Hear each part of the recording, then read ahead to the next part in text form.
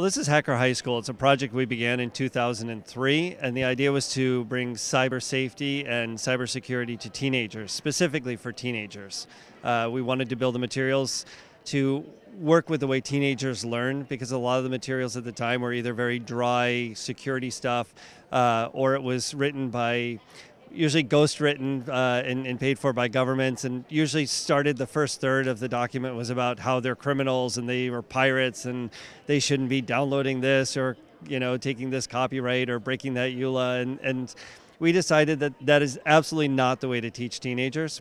So that's what we did. We decided to teach them in a way that they can actually learn cybersecurity. What did you learn from your daughters and other teenagers about security?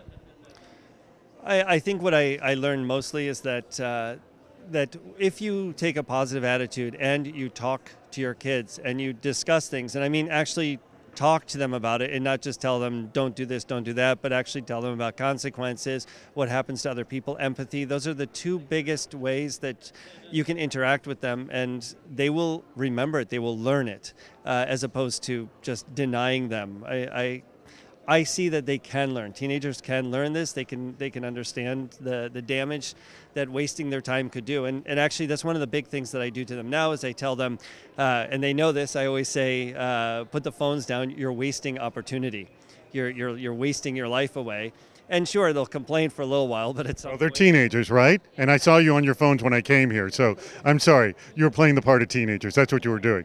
It's all an act. All right, so here's what I know. In all this training that you've done, what has been the coolest thing you've learned, or what do you think is the thing you've been teaching your friends the most about?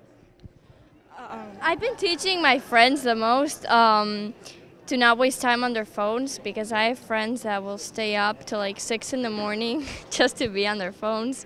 So that's one of the things That's not good. What have you learned, or what have you taught your friends? I've also taught them to not waste so much time on their phones, or to be careful on what they post, because a lot of them don't post many good things, and you have to tell them to. Well, they don't have that understanding of permanence. You have to understand there were no internet and phones when I was a kid, so I'm glad there's a lot of things of my childhood that is not recorded at all. So you have something to worry about that I don't.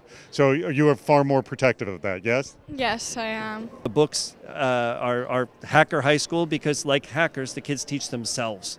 So the teachers don't have to be worried about what they know and if they know enough to be teaching hacking or security, because the kids will learn it themselves, just like they learned how to use Instagram or stalk on Instagram or become YouTube stars. They learned all that stuff themselves. They're capable of it, and this is basically just harnessing that energy.